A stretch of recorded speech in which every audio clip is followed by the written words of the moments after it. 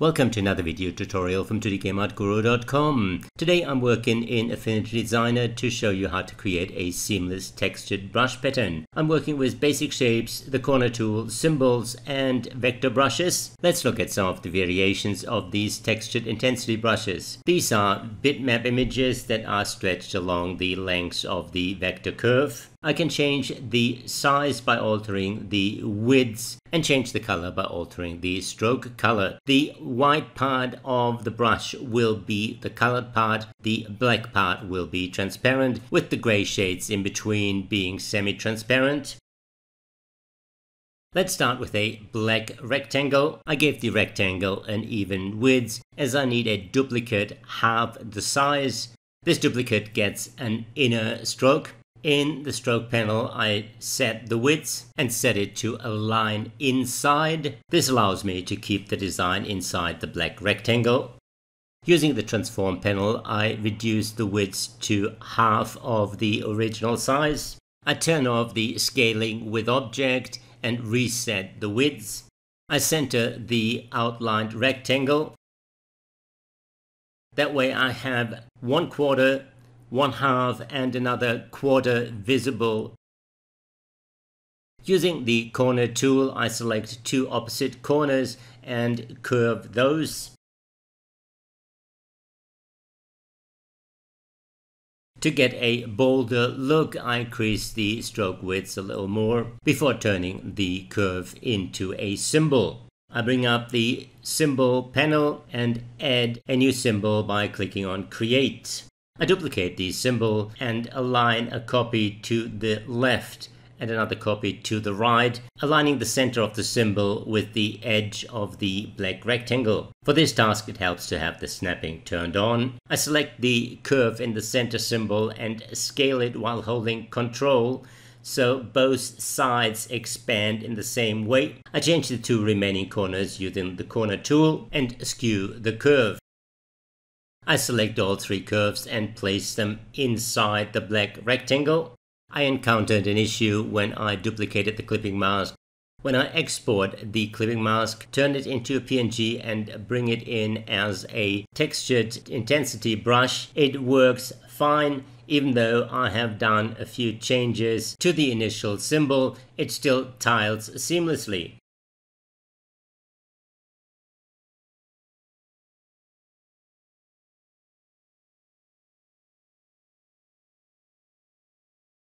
I select the curve inside the symbol, convert it to curves by using the bake appearance. You can also use the convert to curve. That way I can modify it with the node tool. Changing one curve will change the curves in all three symbols.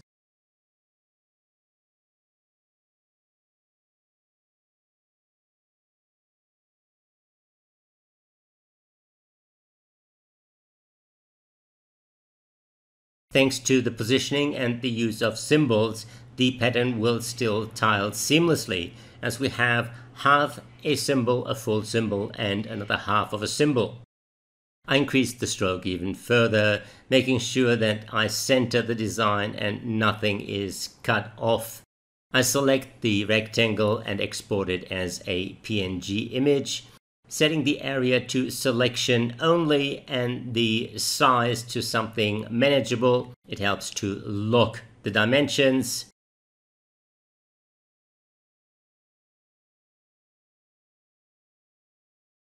Next, I bring up the brushes panel, select a category. You might want to create a new one to organize your brushes. I select New Textured Intensity Brush in the menu, clicking on the little burger icon. Select the newly created PNG file and the brush appears at the bottom of the list. By creating a line with the pen tool, I can assign the new brush to this line. By default, it will be stretched along the line, looking rather deformed. By clicking on the preview image in the brushes panel, you bring up the options. I start by setting it to repeat and adjust the default brush width. The size variation determines how the brush reacts to pressure or the line width tool.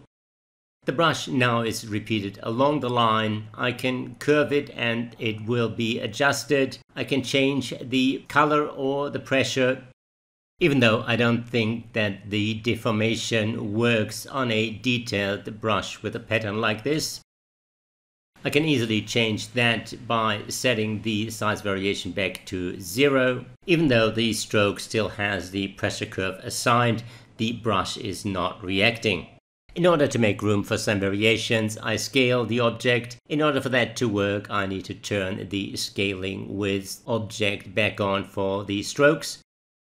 Rather than use the handles, I go with the transform panel to get even sizes.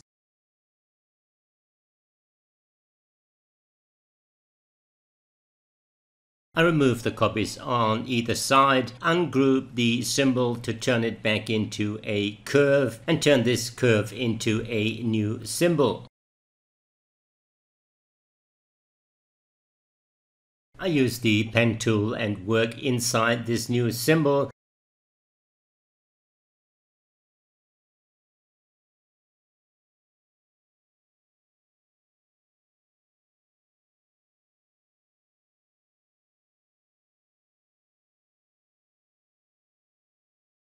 I duplicate the symbol and place it on either side of the clipping mask, aligning the center of the symbol with the sides of the clipping mask. Quite obviously, it's not that easy. Sometimes it's just not snapping the right way.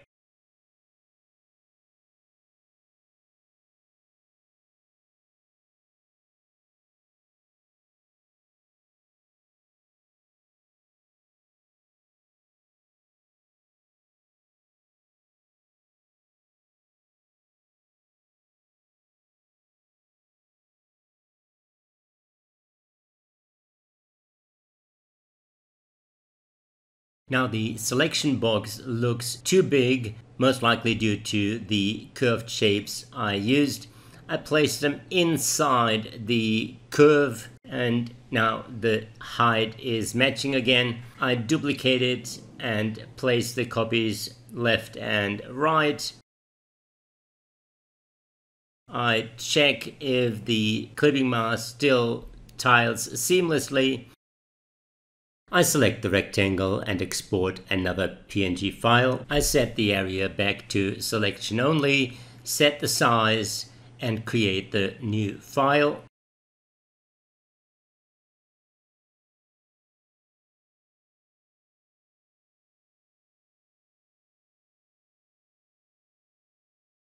I repeat the process and create a new textured intensity brush, select the new file, and adjust the brush settings by turning the body to repeat.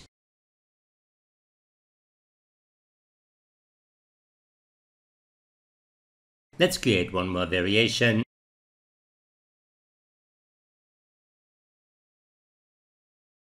I delete the symbols on either side, turn the symbol back into a curve, delete the decor elements inside, and change the stroke color to black and give it a white fill.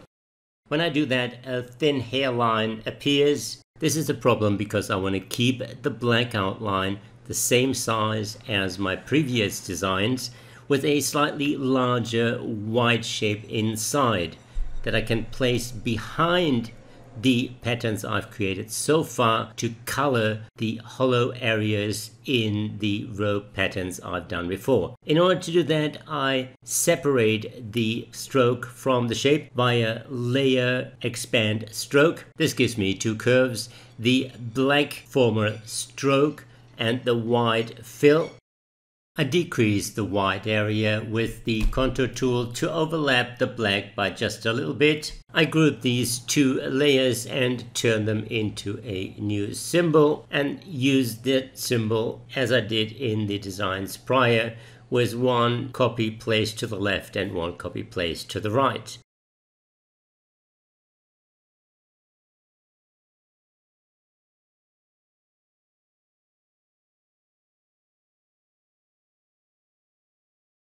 I select the rectangle that acts as the clipping mask, and export a PNG of the selected area only. Create a new file, use that file as a new textured intensity brush. I adjust the body to be repeated. The result is a filled rather than an outlined rope pattern. Let's bring up the appearance panel and combine two stroke patterns in a multiple stroke object. Duplicate the existing stroke, adjust the color, pick the top stroke and give it another pattern, adjust the size, and the result is a fill behind an outlined stroke pattern. This allows me to color each one separately, a freedom I don't have with a textured image brush that would combine outline and fill.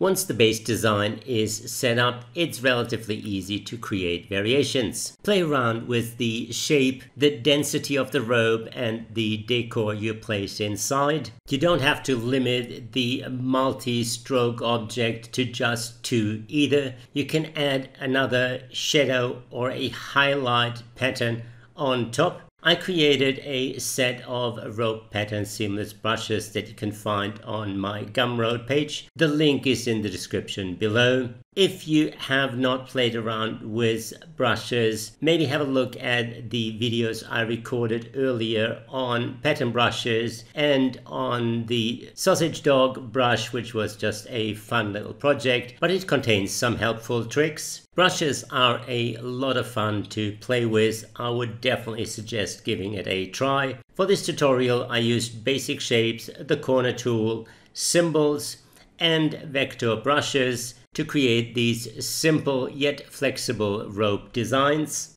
I hope you enjoyed this video and learned something new. If you did, please subscribe to my channel, click on the like and the notification, and I will see you again soon.